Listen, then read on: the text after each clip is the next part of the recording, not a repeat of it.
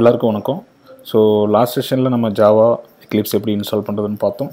Suppose பார்க்கலன்னா நான் என்னோடய ஃபஸ்ட்டு வீடியோ பாருங்கள்.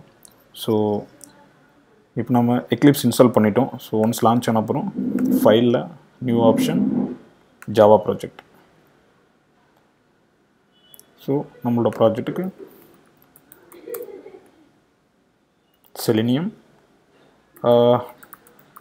tutorials ஜாவா ப்ராஜெக்ட் நேம் எது வேணாலும் வச்சுக்கலாம். ஸோ இப்போ நம்ம ஜாவா ப்ராஜெக்ட் க்ரியேட் பண்ணிட்டோம். ஸோ பை டிஃபால்ட்டாக அதனோட லைப்ரரிலாம் அட்டாச் ஆகிடும். So under the project suppose நீங்கள் அந்த டவுன் ஐக்கனை கிளிக் பண்ணால் சோர்ஸ் ஃபோல்டர் இருக்கும். ஸோ பேசிக் ஸ்ட்ரக்சர் வந்து சோர்ஸ் ஃபோல்டர் இது க்ரியேட் ஆகிருக்கும். நம்ம இதுக்குள்ளே வந்து ஒரு பேக்கேஜ் க்ரியேட் பண்ணிக்கலாம். டெஸ்ட் கேசஸ் அப்படின்ட்டு. ஸோ இது வந்து பேக்கேஜஸ். ஸோ நீங்கள் இந்த மாதிரி மல்டிபிள் பேக்கேஜஸ் க்ரியேட் பண்ணிக்கலாம் உங்களுக்கு தேவைன்னா. ஸோ நெக்ஸ்ட் ஒரு கிளாஸ் க்ரியேட் பண்ணுறோம்.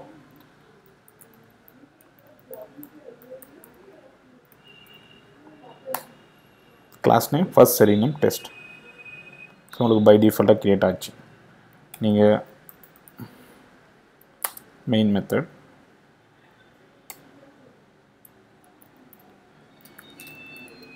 ஸோ ஜாவா ப்ராஜெக்ட் கரெக்டாக கன்ஃபிகராக இருக்கான்னு பார்க்கணும்.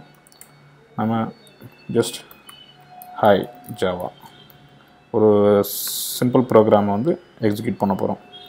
ஸோ ப்ரோக்ராம்குள்ளே ரைட் கிளிக் பண்ணி ரன் கொடுத்து ஜாவா அப்ளிகேஷன் கொடுத்தாலும் ரன் ஆகும். ஸோ ஹாய் ஜாவா பிரிண்ட் ஆகுது. அப்படி இல்லை அப்படின்னா இங்கேயும் போய்ட்டு நீங்கள் ரன் கொடுக்கலாம்.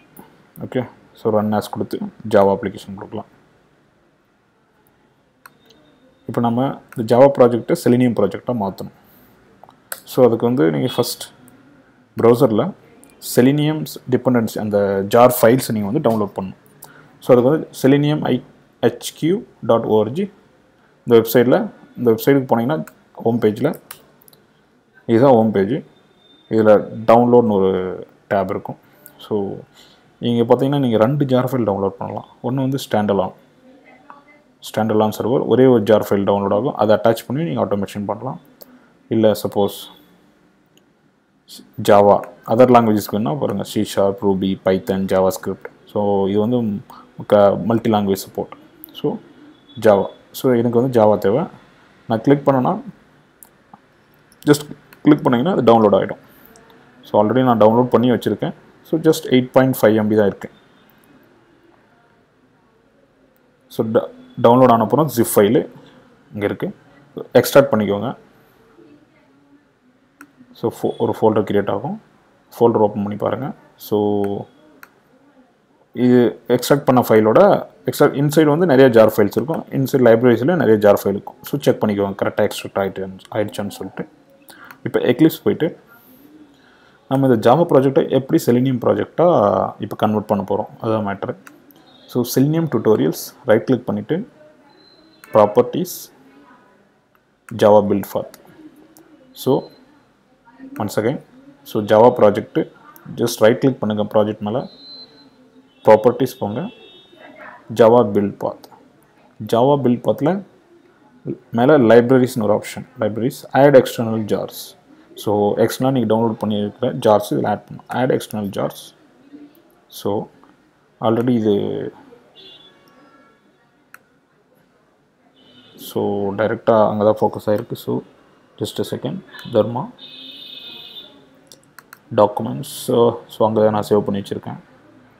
ஸோ உங்களோட டவுன்லோட் ஃபோல்டர் எங்கே இருக்கோ அது கரெக்டாக சூஸ் பண்ணிக்கோங்க. ஸோ இதுதான் நான் எக்ஸ்ட்ராக்ட் பண்ண ஃபோல்டர். ஜிப் ஃபைலு எக்ஸ்ட்ராக்ட் பண்ணது. இது 2 ஜார் ஃபைலும் நான் ஆட் பண்ணுறேன். அகைன் அந்த லைப்ரரிஸ்குள்ளே இருக்கிறதும் ஆட் பண்ணுறேன். கண்ட்ரோல் A கொடுத்து எல்லாமே ஆட் பண்ணிக்கோங்க.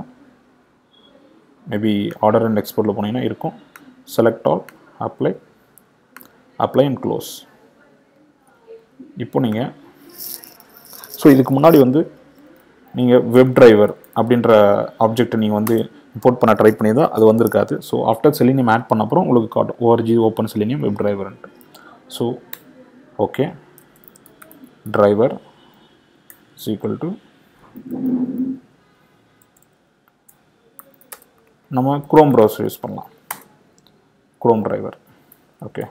ஸோ இது வந்து இப்போ செலினியம் ப்ராஜெக்டாக ஆச்சு. ஸோ ஒன்ஸ் வெப் டிரைவர் உங்களால் இம்போர்ட் பண்ண முடிஞ்சால் ஸோ உங்களோட ஜாவா ப்ராஜெக்ட் வந்து செலினியம் ப்ராஜெக்ட் ஆகிடுச்சு.